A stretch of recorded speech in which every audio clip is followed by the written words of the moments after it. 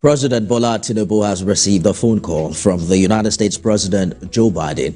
Minister of Foreign Affairs Yusuf Tuga, who briefed State House correspondents, says the two leaders talked for about 30 minutes.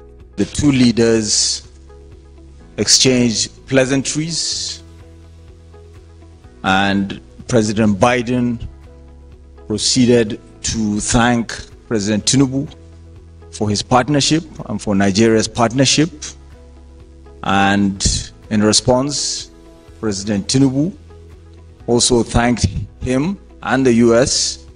for the partnership and collaboration in numerous areas, and also discussed the issue of collaboration with regards to security in Africa, and in particular West Africa.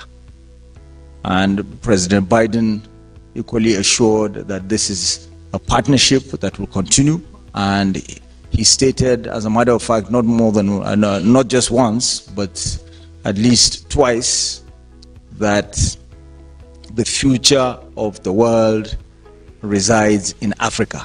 Bold initiative of having local purchase in local currency of crude and refining of that crude by domestic refiners and sale of the products in Naira, we have said, is critical.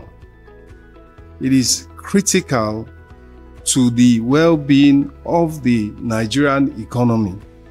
I believe that what happened in the meeting was that all committed to ensuring that this all-important effort is sustained, and that whatever the teething problems, whatever the initial obstacles to successful implementation of local sale in Naira of crude petroleum to domestic refiners, and the correlating sale of petroleum products in Naira is fully achieved. The determination starts right from the very top. From Mr. President downwards, there's a commitment to make this work. No program, no project is going to be allowed to roll back the key macroeconomic reforms of Mr. President. And without investment, you will not have increased productivity, you will not have growth, you will not have creation of jobs, you will not have reduction of poverty.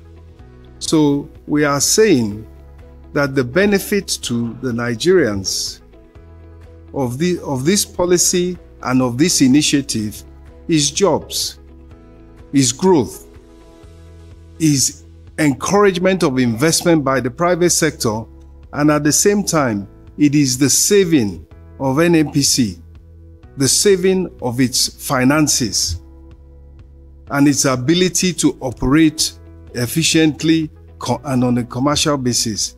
And at the same time, yes, we will use a market determined exchange rate and also the crude price. With that, Mr. President also directed that yes, NNPC will buy, marketers will also buy. They will be buying just like any other, this and that is NNPC retail. At the end of the day, we have also Afrexim Bank, which I think they are now going to be the go in between. They will now make sure that they are going to be like the settlement bank, between Dangote, other refiners, and NNPC in terms of crude, and then in terms of the selling of the products. This thing will actually revive also a lot of industries, because industries that are in plastic, industries that are, in cooking gas, which is LPG, industries like aviation. So also industries that will buy, gas oil, not only petroleum, PMS. So all this, the president now asks, and I said that most likely, the consumption is not going to be that much.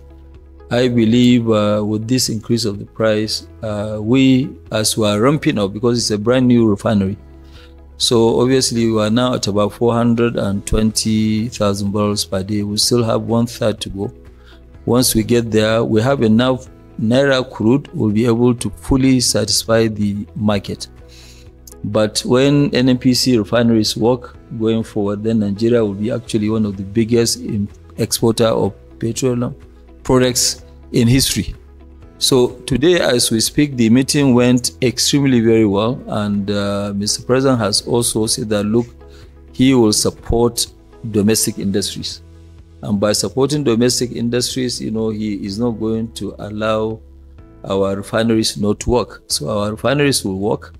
And also, it will be a win-win situation where now, yes, we will attract more investment into the country.